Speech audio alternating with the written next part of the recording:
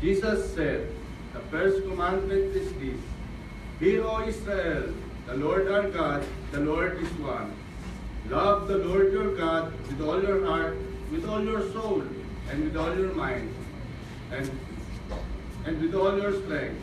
The second is this: love your neighbor as yourself. There is no other commandment greater than this." Please kneel.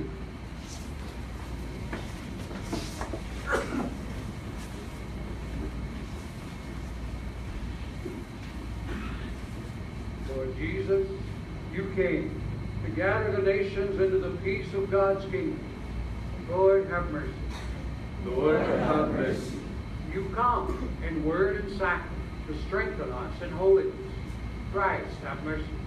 Christ, have mercy. You will come again in glory with salvation for your people. Lord, have mercy. Lord, have mercy. The Almighty and merciful Lord grant you absolution and remission of all your sins, true repentance, amendment of life, with grace and consolation of his Holy Spirit. Defend and amend your life. Amen. Stand. Lord be with you. And your spirit.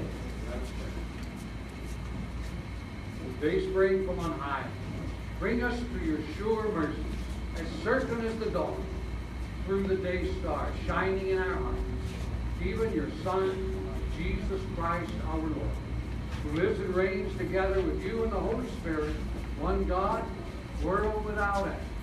Amen.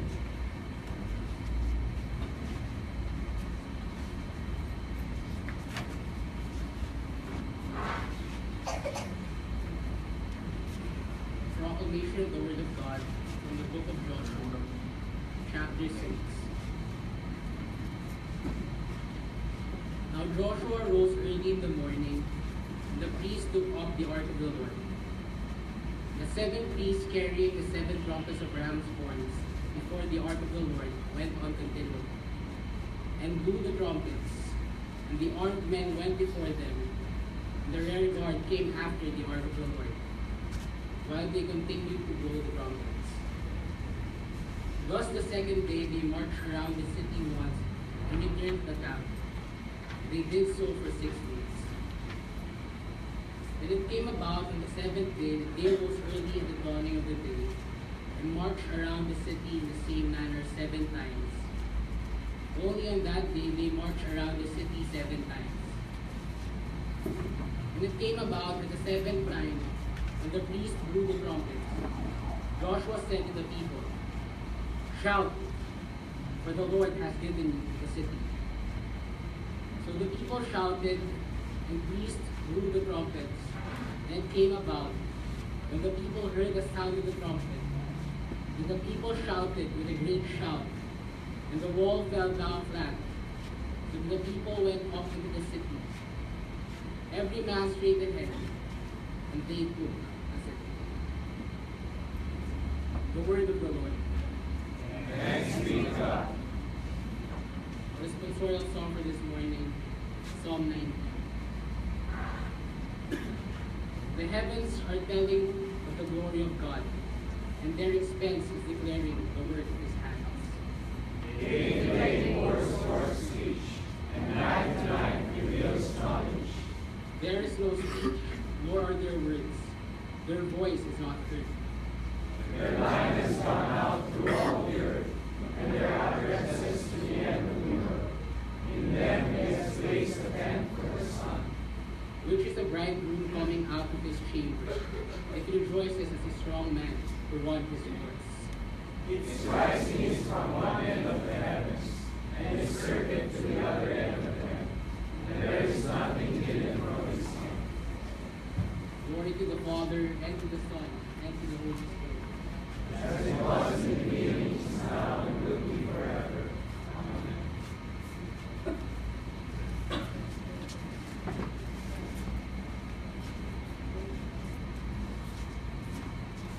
The Lord is with you. With your spirit.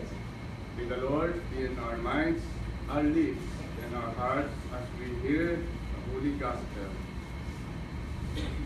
The Holy Gospel of our Lord Jesus Christ according to St. Matthew chapter 24. to you, Lord Christ.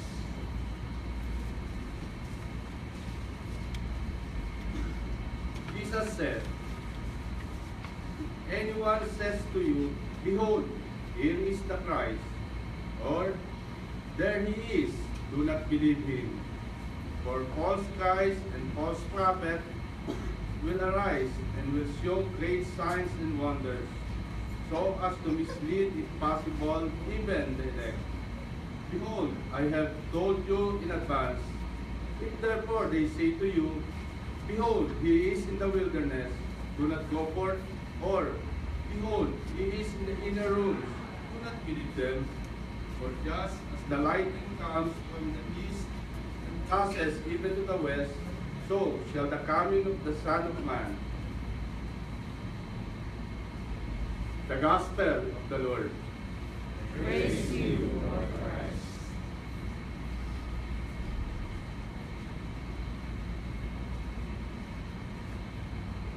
"700 years before the coming of Christ, Isaiah cried out and said, you people who walk in darkness, you will see a great light. Those of you who live in a dark land, the light will shine on you." We don't like darkness. Darkness is not a good thing. Darkness is symbolic of, as the song says, gloom, fear. It's symbolic of death, ultimately. And we do everything we can to fight the darkness. I was thinking this morning, what if I came in and started to share and just had Deacon Ben turn off all the lights so it's totally dark? But as I started looking at it, it's impossible, because we have a nice new glass door back there. A lot of light would pour through from back there. The Christmas lights are on different circuits, and they would stay on. The candles here at the altar would stay on. We do everything we can to make sure that it's not really dark, because we understand that darkness is kind of our enemy. Light is our friend. Darkness is our enemy. Darkness is inconvenient. When it's dark, you can't see what you're doing. When it's dark, you can't see what your enemy is doing. The enemy could be doing all sorts of things against you, and you don't know. That's one of the disadvantages of darkness, which is why for centuries, millennium, the people cried out, come Dayspring, conquer the darkness, dispel the gloomy clouds of night, dispel the darkness, come Dayspring from on high. And this is really the only antiphon that's taken from a New Testament passage. It's taken from the Song of Zechariah, which is what he sang after his son John the Baptist was born. And in this song, he talked a little bit about his son John. Then he started talking about the one for whom John would prepare the way. In so doing, he quoted the passage from Isaiah. And the passage which this antiphon is drawn from today goes like this. John has just had his tongue loosened by the angel, and he's talking about his son.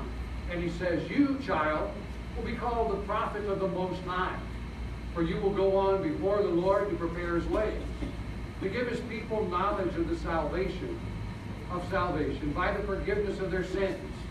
Now he changes streams and starts talking about the Messiah, the one his son will prepare the way for. And he says, because of the tender mercy of our God, with which the dayspring from on high shall visit us, to shine upon those who sit in darkness and in the shadow of death. Again, referring back to the prophecy of Isaiah. To guide our feet into the way of peace. He says, when the dayspring comes, it will visit us with tender mercy. The dayspring comes to bless God's people. It comes to help God's people. What is a dayspring? It's a term we don't hear very much. In the newer translations of the Bible, they don't say dayspring. It's often sunrise or dawn. And that's really what the dayspring is. It's a turning of the day, the coming forth of a new day. And what the people were crying for when they said, Lord, bring a dayspring from on high. They're saying, bring us a new day, a deliverance from the darkness, a deliverance from the gloom, a deliverance from death itself. And it's the beginning of a new day, something that happens early. You know, the scripture shows us good things happen early in the day. In the first reading, the story of Joshua, it said there that early in the morning the people rose up And early in the morning, the walls of Jericho fell. In Gideon, it's the same story. Early in the morning, the soldiers woke up and attacked the Midianites. The resurrection itself, it says that early in the morning, on the first day of the week, the Lord rose. Good things happen early at sunrise. Good things happen at dawn. Good things happen at dayspring. Another passage which can be referred to in regard to this dawning of a new day. A day of light and not dark. It's in Hosea chapter 6. This is often read at Easter time also, but it certainly fits in this sixth day of Advent. In Hosea chapter 6, verses 1 to 3, it reads, "Come, let us return to the Lord, for he has torn us, but he will heal us. He has wounded us, but he will bandage us." The Lord is tearing us and wounding us. That's darkness. That's not something you want to be a part of. He said, "Lord, deliver us." But he promises, "I will heal you. I will bandage you." Then he says he will revive us after 2 days. He will raise us up on the third day that we might live before him. No longer in death, no longer in darkness, but in life, in light. So let us know. Let us press on to know the Lord. Does that sound familiar to anybody? Press on to know the Lord, to know him, make him known. Now how do we know him? His going forth is as certain as the dawn. And he will come to us like the rain, like the spring rain, watering the earth. When Hosea talks about the dawn being certain, being sure, the dawn will come. Yes, the darkness is there. But he says it's certain that the dawn will follow. And he says his coming forth is like that dawn. When he's talking about his coming forth, he uses the same word that the prophet Micah uses in another famous messianic scripture when he says, "You, Bethlehem, out of you will come forth a ruler, a shepherd, to rule my people Israel." He uses the same word. They're talking about the same one. They're talking about the Messiah. Because Hosea and Micah were contemporaries. They ministered in the same place at the same time. They knew each other's works. They knew each other's prophecies. And they were both using the same thing. And Hosea says, "I'll use the same word that Micah used to talk about the Messiah." And they were both talking about something that the psalmist had prophesied long before. In Psalm 19, which we read, it talks about the Son going forth like a bridegroom. Who's the bridegroom? Christ is the bridegroom. And the Son in Psalm 19 is a symbol of Christ.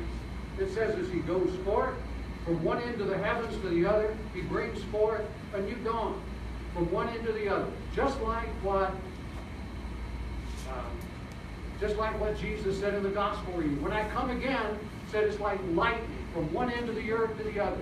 Referring back to Psalm, referring back to Hosea, referring back even to Micah. It's that coming forth from one end of the heavens, from the east to the west. That's the coming of Christ. That's the coming of the dawn, the coming of the Messiah, the coming of the new day. But now why does Zechariah in the old version say dayspring? This is something that, like I said, the new versions just say sunrise or dawn, and it misses something. The word spring there is important. When he says dayspring, when you think of spring, you think of something that happens fast. When you spring into action, right? You do something quickly. Dayspring is something that happens fast. When we see the day, the dawn here, it takes a long time. In much of the world, the daytime takes a long time to come forth. First, you see a little bit of glow, maybe, in the eastern sky. In the total darkness, a slight glow of light. Then the glow gets a little bit bigger. And it takes a long time. Then maybe you see the very tip of the sun come over the horizon. Again, it's not very bright. Just kind of maybe a color, but not much light. Then slowly, slowly, slowly, it rises. Until it takes quite a few minutes for the entire dawn to happen. But there was a Scottish missionary. His name was George M. Mackey. This was back over 100 years ago. And he had spent his whole life as a missionary in Palestine. One of his last acts was to write a book about life in Palestine back then. It was called Bible Manners and Customs. And he described a sunrise in Palestine. He said, in Palestine, the sun doesn't take a long time to rise. It's almost instantaneous. 1 minute it's dark, the next minute you see a little light, and before you know it, You see the shadows dispelling before your eyes. You just see the shadows running away as the sun comes up over the horizon. And in seconds, it goes from dark to light. That's why they use the word Dayspring. And that's why prophetically he's saying, in the middle of the darkness, in the middle of the gloom, it won't take a long time for the Lord to bring forth his light. The Dayspring is just that. It's a spring into deliverance, a spring into the dispelling of darkness, a spring into the light of God. And this is what the coming of Christ is. The coming of Christ 2,000 years ago, and the coming of Christ in our lives. And I just want to say a couple of more things about dawn and darkness. In our culture, in our day today, the day begins at midnight, right? At midnight, one day ends, and the next day begins. At midnight, last night, a little over 5 hours ago, Wednesday ended, Thursday began. That's pretty much the way all over the world. But that wasn't the way it was in the culture of the Bible. The day began at evening. And now when we say evening, we don't mean when it's already dark. Like when we think of evening, the lights are on and it's all dark and we're eating our dinner or whatever. Evening then around 3 o'clock, it was the time when the sun just began to go down. That's when they had their evening sacrifice. It wasn't at 6 or 8 or 9. It was about 3, what we would call afternoon. It's still light, but it's just beginning to get dark. So in other words, the day ends when it's still light, and a new day begins when it's still light. And shortly after the day begins, it gets dark. It goes dark for how many ever hours.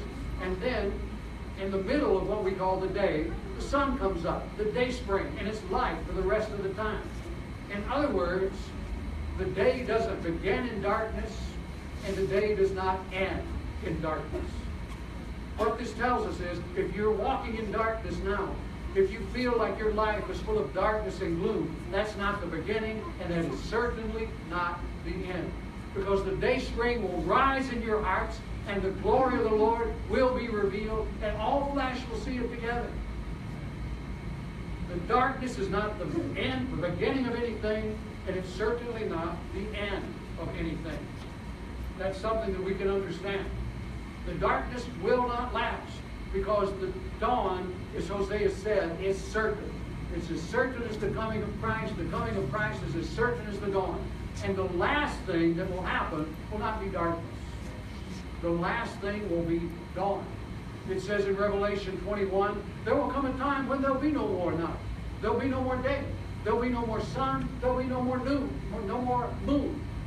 What will there be? There will be light, not darkness. Darkness will be banished. Darkness will be abolished. Darkness will be no more. In Revelation 22, it also says, all those things will be gone. And there'll never be night there in the kingdom of God, in that place. No more night. Because no day ever starts with darkness. No day ever ends with darkness. It always begins with the light. Darkness may come our way on our journey. But in the end, there will be light. Because the dawn, the Dayspring is certain. And you'll be surprised sometimes how fast it happens. That's why it's called Dayspring and not dawn. That's why the prophet said the Dayspring will arise. That's why Zechariah said that Dayspring will come to us to put an end to the shadow of death. That's what the people were crying for so many years, centuries, millennia. Bring us that Dayspring, that immediate coming, that immediate abolishing of death. That's just what Jesus did, as Hosea said, on that third day. Rose us, brought us out of darkness. So this morning, we'll recognize this after a while. We'll get that slow dawning. Remember, in God, it's a spring. It's a Dayspring. It's a quick work. Like it says in Isaiah, it'll be a fast work, a quick work, an unusual work. Won't take a long time. That's the way God can work in our lives sometimes. That's the way light is. Light doesn't take a long time. When you turn the switch, it doesn't slowly come on. It's there. This is the hope of Israel. That's what they were crying for, asking the Lord for. Lord, bring us that Dayspring. And that's what the Lord did when He brought us the Lord Jesus Christ, that event which we celebrate a couple of evenings from now. So, as the song says, rejoice. Rejoice, O Israel. Rejoice, O Cathedral of the King. We may feel like we've been in darkness a long time, but it's time for the Dayspring. Not the gradual evolving and slowly getting better. The Dayspring. I got it out. Right? Is that a good thing? Okay. It's close. Okay. You know what I mean. It's a quick light when He comes. God does a quick work when He does it. This is the hope that we have. This is the hope we walk in. It's the hope we've experienced in our salvation. Is that Dayspring will rise in our hearts and to shine forth in our lives. So together now with that hope in our hearts, let us proclaim to the heavenlies, to each other, and to the Lord, the Apostles' Creed.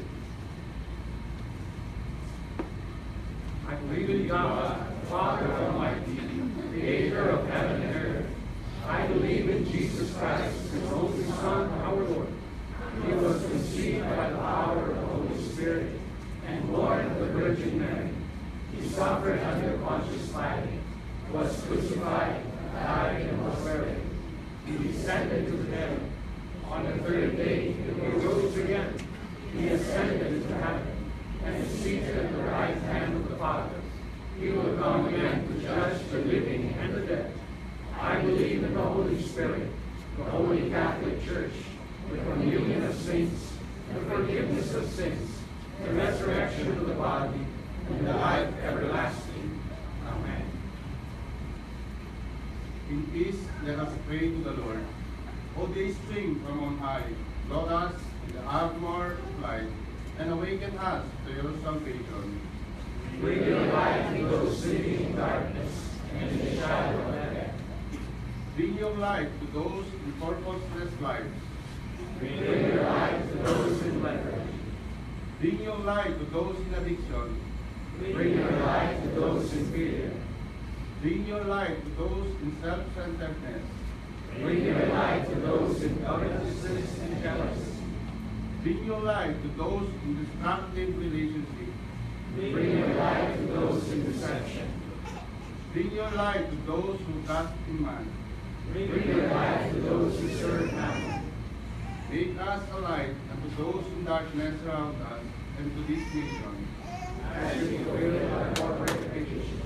Together, Almighty God and King, our dwelling place in all generations, owner of the earth and all it contains, grant unto us our allotted inheritance, we pray, and grace to build upon you facilities in which your people, being restored in your image, and ever growing in love for you, might become a habitation of your presence and ministers of your life, to the glory of Jesus Christ our Lord, who lives and reigns together with you and the Holy Spirit, one God, now and forever.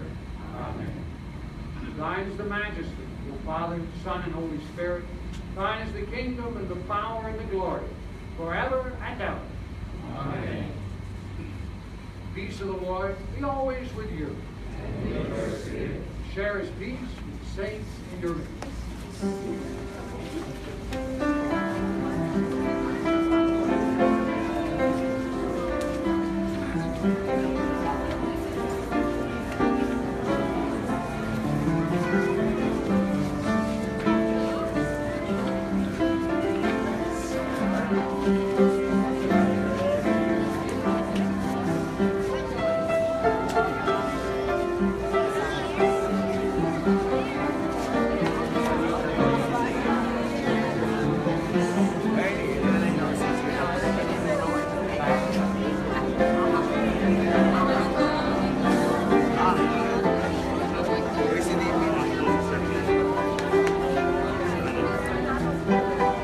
Artist.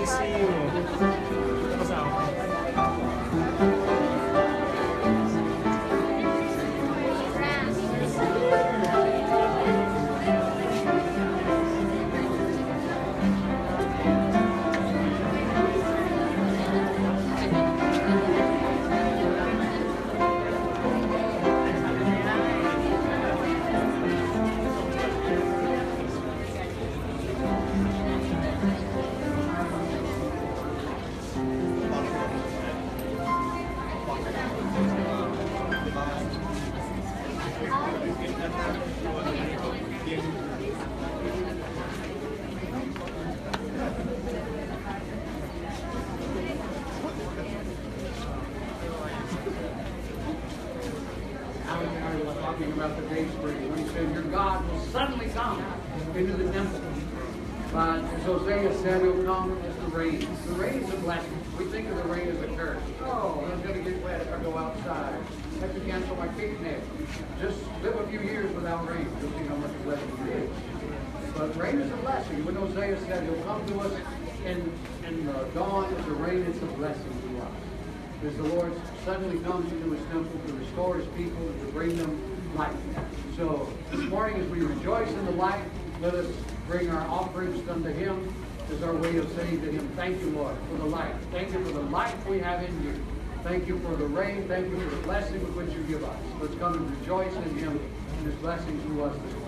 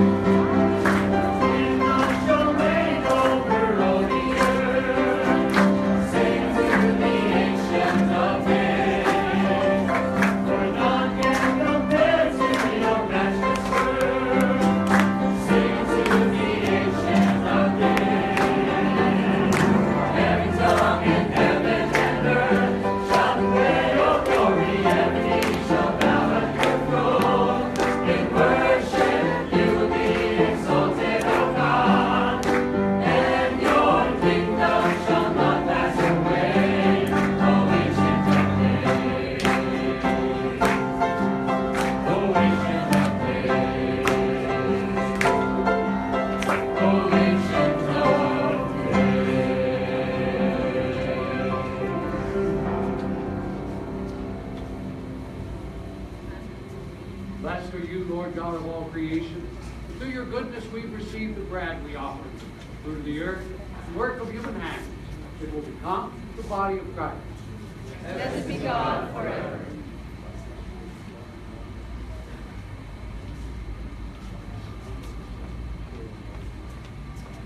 Blessed are you, Lord of all creation. Through your goodness we receive the wine we offer. Fruit of the vine, the work of human hands. It will become the blood of Christ. Blessed be God forever. Blessed are you, Lord of all creation. Through your goodness, we bring these tithes and offerings before you. They'll be used in your church for the work you set before us and the furthering of your kingdom. Gratitude to God, let us present before him the doxology. Praise God, from whom all blessings flow. Praise him, all creatures here below. Praise him above, ye heavenly hosts. Praise Father, Son, and Holy Ghost. Amen. The Lord be with you. And your spirit. Lift up your hearts. Lift them up unto the Lord. Let us give thanks to the Lord our God. It is right to give him thanks and praise. It is truly right and just, a joy in our salvation, always and everywhere to give you thanks, Lord, Holy Father, Almighty and eternal God. through Christ our Lord. For he assumed at his first coming the lowliness of human flesh, and so fulfilled the design you formed long ago, and opened for us the way to eternal salvation, that when he comes again in glory and majesty, and all is at last made manifest, we who watch for that day may inherit the great promise in which we now dare to hope. Therefore, we praise you, joining our voices with angels, archangels, patriarchs, prophets, apostles, martyrs, and the whole company of heaven, in their unending hymn of praise. Holy, holy, holy, Lord God of power and might, heaven and earth are full of your glory. Hosanna in the highest. Blessed is he who comes in the name of the Lord. Hosanna in the highest. Please kneel. You are indeed holy, O Lord, fount of all holiness. Make holy, therefore, these gifts, we pray, by sending down your Spirit upon them like dewfall, so that they may become for us the body and blood of our Lord Jesus Christ. For he was given up to death. Death he freely accepted. He took bread. He gave you thanks. He broke the bread, gave it to his disciples, and said, "Take, eat. This is my body, which is given for you. Do this for the remembrance of me."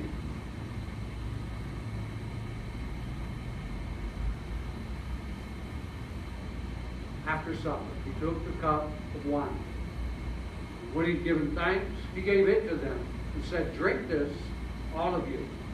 This is my blood of the new covenant, which is shed for you, for many, for the forgiveness of sins. Whenever you drink it, do this for the remembrance of me."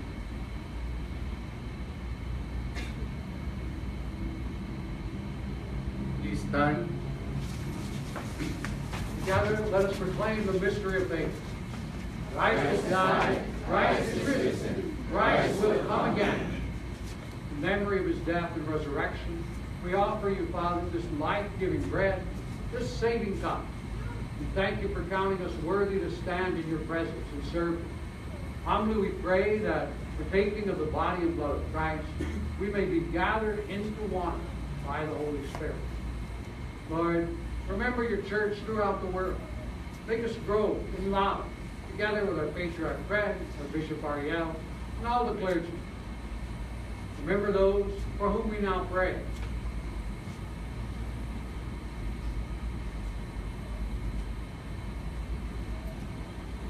Draw our hearts to remember the poor and broken.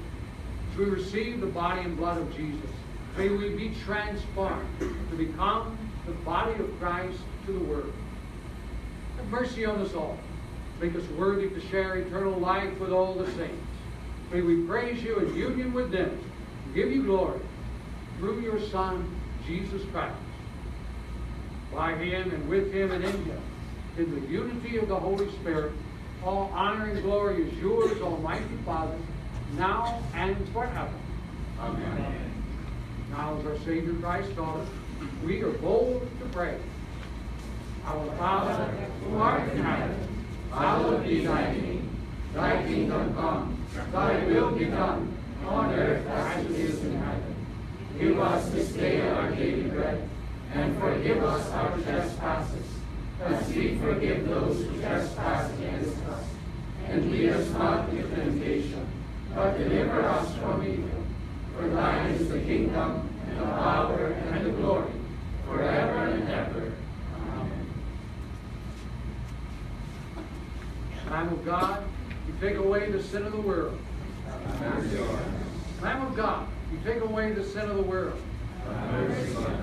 Lamb of God, you take away the sin of the world.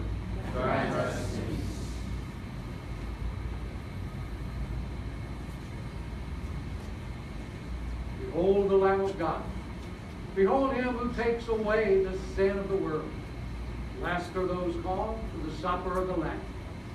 Lord, I am not worthy that you should enter under my roof, but only say the word, and my soul shall be healed. Gifts of God for the people of God. Take them, remembrance that Jesus died for you. And feed on him in your hearts with thanksgiving.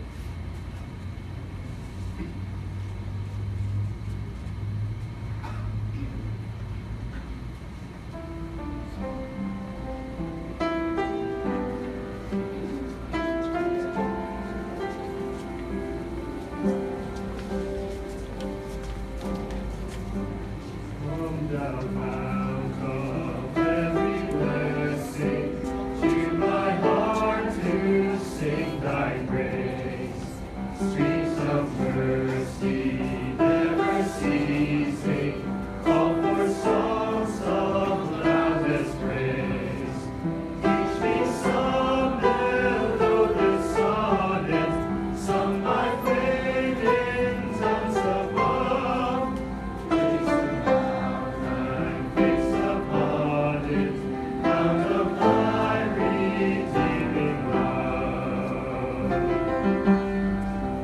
I was lost in utter darkness, till you came and rescued me.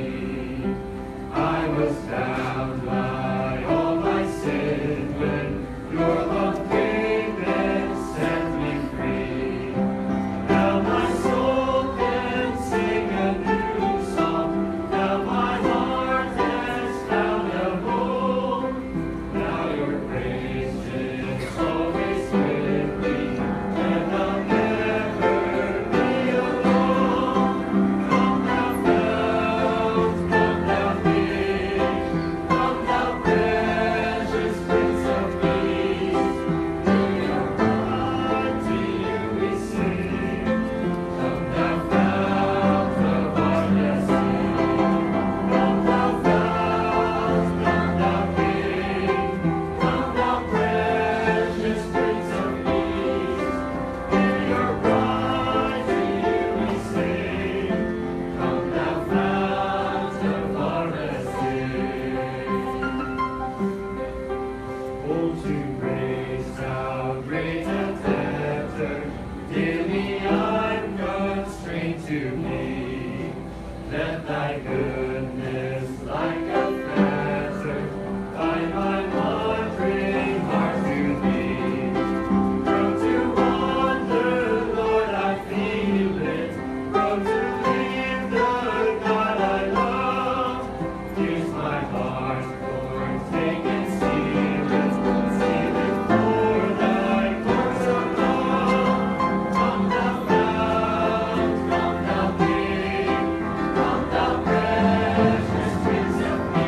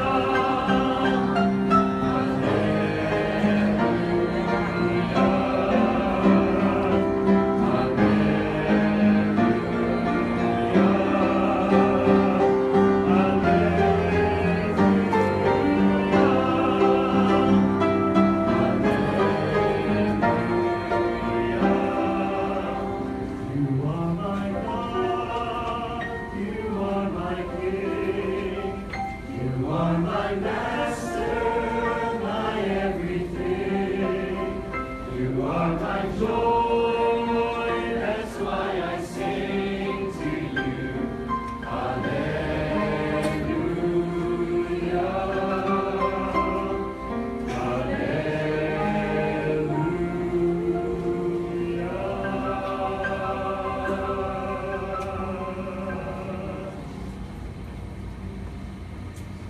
Pray.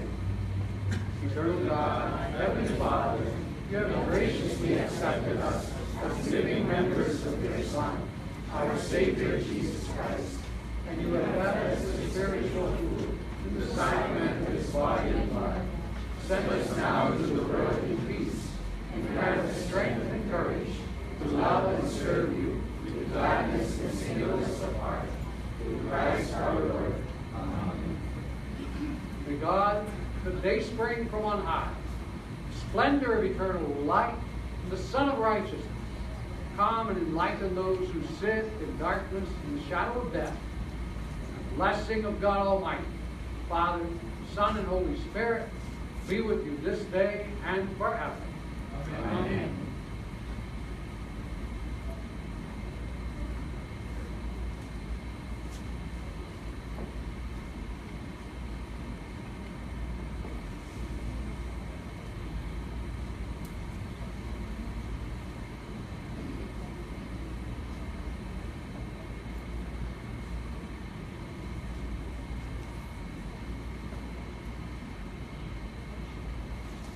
Sixth day of the Advent hour.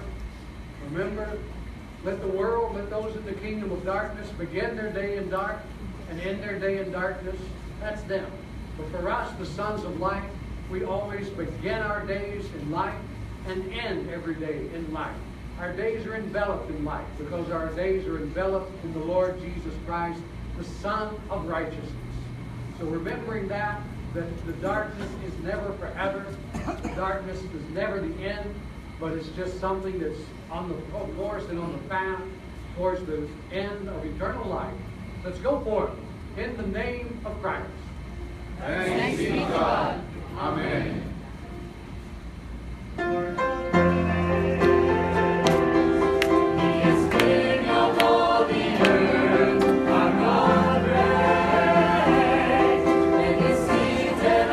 The